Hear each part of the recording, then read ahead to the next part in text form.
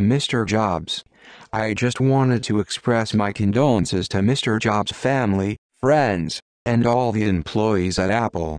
I heard the news from an app on my iPad, texted some of my friends about it on my iPhone, read the news on my MacBook Air, and am typing this email on my iMac.